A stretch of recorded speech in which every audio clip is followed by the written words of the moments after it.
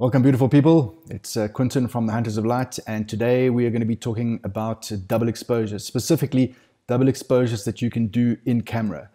This is in conjunction with this month's photo of the month. This is the t-shirt that you can, not this t-shirt, but this is the t-shirt that the winners will get when they win photo of the month. It's either a t-shirt or a cap, so guys, it's a good opportunity to get a Photographic Society of South Africa membership for 1 year, as well as win a fantastic t-shirt that only people who have won Photo of the Month will get.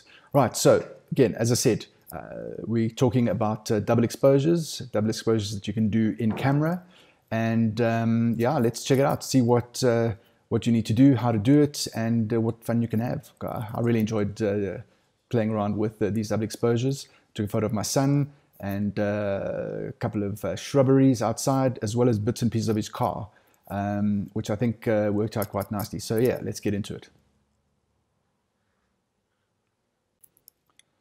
Right, so the first thing you need to do is set up your portrait and shoot that initial portrait. It has to be quite a high contrast. The person needs to be quite dark and the background ideally blown out. What I did is I shot this in my studio.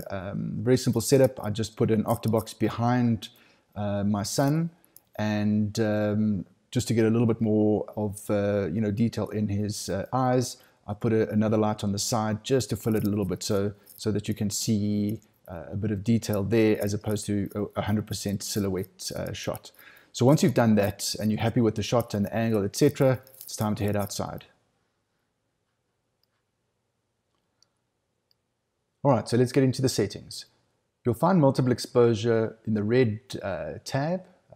At the moment it's number 5. I'm not sure on earlier models where it would be, but just look for multiple exposure and you'll see that it's set to disabled.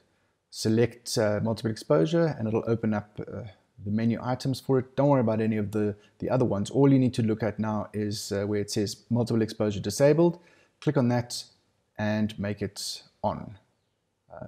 There might be different wording on older cameras, but for now, select on and then scroll all the way down to select image for multiple exposure. This is where you select that first portrait image.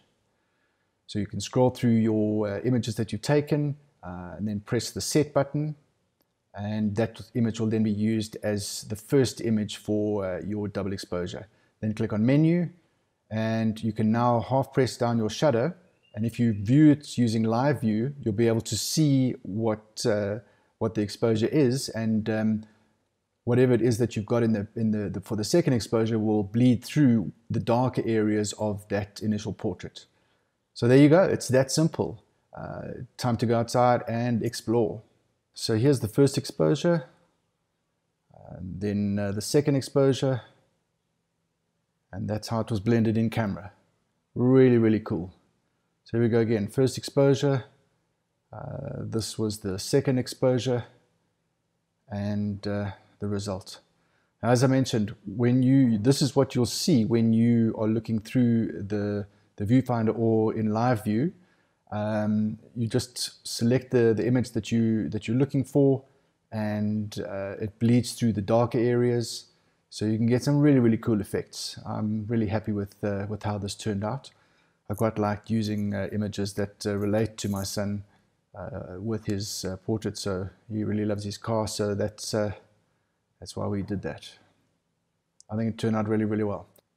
Remember to enter the Hunters of Light Photo of the Month competition. This month is double exposures. You've got until the end of the month to enter. You can win 1 year's membership of the Photographic Society of South Africa and this amazing Photo of the Month t-shirt, only available to winners. All right, everyone, I can't wait to see your images. Good luck.